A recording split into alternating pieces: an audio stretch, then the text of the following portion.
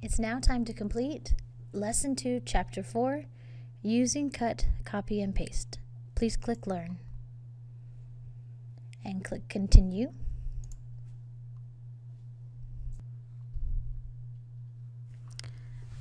We're going to begin by opening a document, so please go to File, Open, Browse, find your Jasper Active folder and your Resource Files folder, and open up Fall Newsletter. Part of step number 1 also says we're going to save it as a new name in a new location. So please click File, Save As, and Browse. Now it's really important in this lesson that we don't use the top menu here to get to My Projects folder. We have to go to Documents and then search again for Jasper Active. This way it records that we're finding the right folder. So then click on My Projects and save the file name as My Fall Newsletter. Click Save. And on the Home tab, we're going to click in the Clipboard group. That's the group of tools on the left here. And you're going to click on the Dialog Box Launcher. And that's a long name for this tiny little arrow that pops out additional tools. So in this case, when we click on the Dialog Box Launcher, it opens the Clipboard pane. Click Mark as Answered and Next. We're going to open up another document. So we're going to go to File, Open, click on Browse, and instead of My Fall Newsletter, we're going to go back to Resource Files and find Heli Ski Tours Review. And then I'm going to go to File, Open again, and open up Experiencing Antarctica. For step number 2, we want to make sure that you're on Experiencing Antarctica document. So look in the top section of your screen for the title of this Word file. I happen to have mine open on Experiencing Antarctica. If yours does not say that title at the top, click on your Word icon on your task pane, and you can see the titles of all 3 Word files. Make sure you're on Experiencing Antarctica. We're going to select the heading, which is Experiencing Antarctica, and the first paragraph all the way to the last sentence there that says, to experience the natural splendor of Antarctica. And on the Home tab, we're going to click Cut, which is the scissors icon. You'll notice the text is no longer on the document, but it does appear here in the Clipboard pane on the left.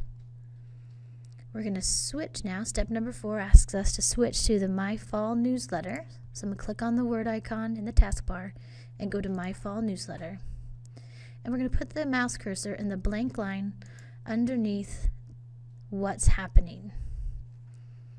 And now on the Home tab in the Clipboard group, we're going to click Paste, which is this clipboard here. The text should now appear in this location as well as in the clipboard. Okay, and I'm just going to glance and make sure my document looks like the image on the instruction panel. And it does. Click Mark as Answered and click Next. Now we're going to switch to the third document, Heli Ski Tours Review, and select the heading starting at Heli Ski Tours to the end of the second paragraph of text ending in the environmental impact of our tours. Please pay careful attention that you're selecting all of the text that the instructions are asking you to. This time on the Home tab in the Clipboard group, we're going to click Copy, which is the icon with the 2 papers. And our Clipboard group pane is already showing.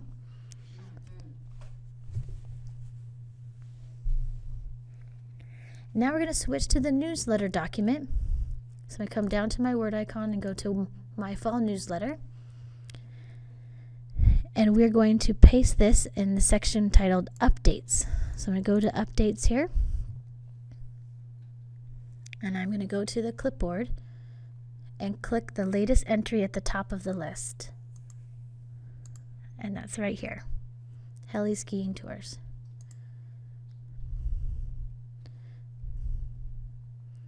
Now that text is in our document, and it's asking us to save the My Fall Newsletter document.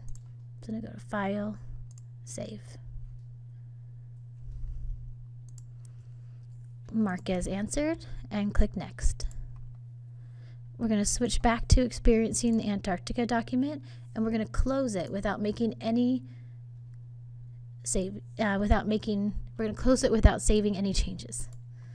Click Yes, and we're switched to Heli Ski Tours, and we're going to close it without saving. That way those documents stay in their original condition. Mark as answered and click Next. Last, we are going to press the Clear All button on the clipboard to remove the items. So click Clear All. Now it's empty.